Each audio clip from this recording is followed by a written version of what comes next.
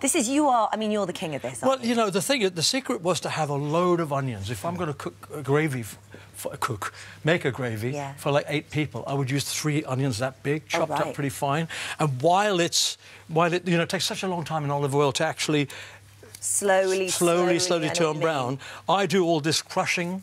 I use lamb, chicken, vegetable, and beef. Stock. Oh, wow. Oxo thingies. The stock cubes. Which I then put hot. Many available. But I boil water first, and then I mix it in with this. Hang on, oh, I'm sorry, I'm making a mess. That's all right, don't worry. Jamie, don't look. He made a big old mess. That's all done. Now, and the thing about it is I didn't realise only 4 people make Worcestershire sauce. Did you know? I didn't tell that fact to lots of people. I wonder which one of them made that. I put a good dabble of that. And it's also a lot to do with tasting. You have to taste it because it's a bit like wine or art or even pop music. What's that? You either like it or you don't like it. Sauce? That is sweet. No, that's sweet soy sauce. Yeah. This is teriyaki. Oh my gosh. Oh yeah, everything goes into it, and you mix it like mad. And now, while you do this, these are still hopefully turning a beautiful golden colour. Sizzling away. You get I got my original ones from in Germany, and it was wonderful. It's a gravy powder. You put cold water in the gravy powder, and you stir. Does it matter what spoon I use? No, go for whatever you like. Yeah, and you wait till, in fact, it's got the lumps all disappear. Now, I'm really rushing this. Normally, I do this a week before dinner. Do you? But no. Oh, I was going to say. Lying. But you certainly don't make it in 7 minutes, that's for sure. So that's gravy powder going into what you've already got here. And, of course, I usually... Can I do this now? I mean, I know this is not... I put all these... I usually use mixed spices. Here they've given me... I can't remember what it was they've given me, but I don't care. Spices are good. And once the onions are done... What have we got in there? Is that thyme? It's just onions in olive oil. That looked like thyme and sage to me. That's what that looks like. I think maybe it was, yeah.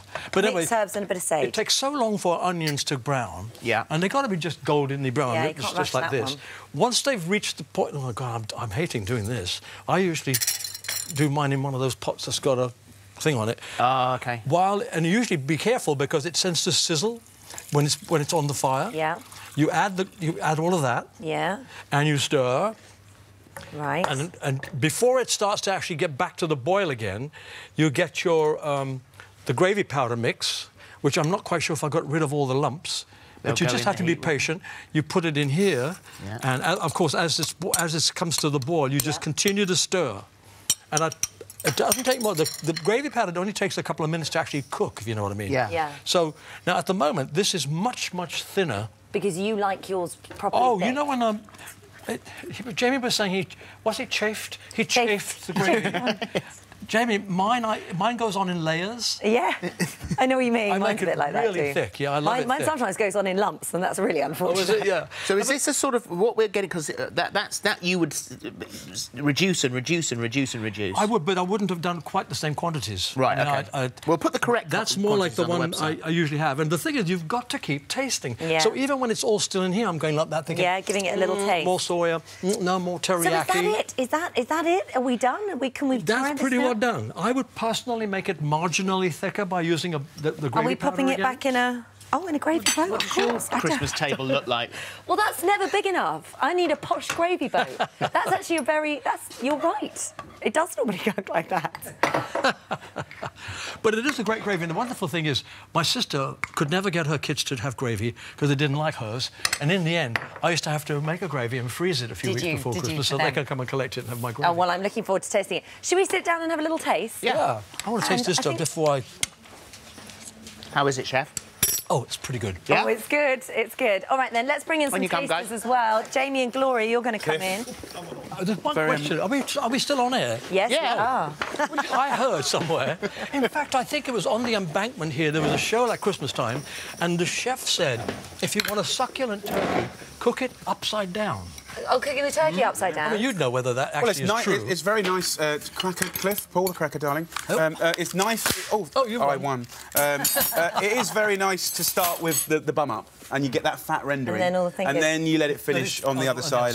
So it's I am gravy on there. Jamie, would you mind if I just let you try? Gloria, I'll serve you. You have done a retro calendar for 2017. Yeah, I had a funny couple of years, and I didn't actually want to be photographed too much. Yeah. So I just made a suggestion, say, why don't you just do a sort of best of the last 100 years? Yeah. And they just found all these photographs of various periods of my career. And you must be, and let's say no more than the fact you've had a funny couple of years, but you must have been so relieved to be able to get to this stage of the year now. Yeah, and it's been wonderful to be just accepted back, because one of the despairing things was during that period was how can I get back to doing what I've always done? You know, I thought it was going to be really tough. I have been so welcomed back by everybody, including your good selves, that it has been no effort at all, really. And so it's in my past, and I hope it just goes further and further into the past. Good. And you're in the sunshine for America. In America, are you? Yes, I'm going to go to Florida. Some friends have invited me over there, and the weather is thank you, in the 70s, I believe. Oh, very It may not always be sunny, though, at this time of the year, but it can be. Right, let's we've got... Yeah, I want to taste those Brussels as well. Oh, yeah, the Brussels and the hustle. The gravy passes the test. Thank you. It's really lovely, yeah. Cliff. What I like about it is I love the story, you know, that you have to put it in the freezer for your family, you know, if you weren't there. Yeah. I love that idea. Try it, Jamie. What do you think of gravy? Oh, I need to get on the Richard's gravy. Oh, yeah, listen, the Brussels are great.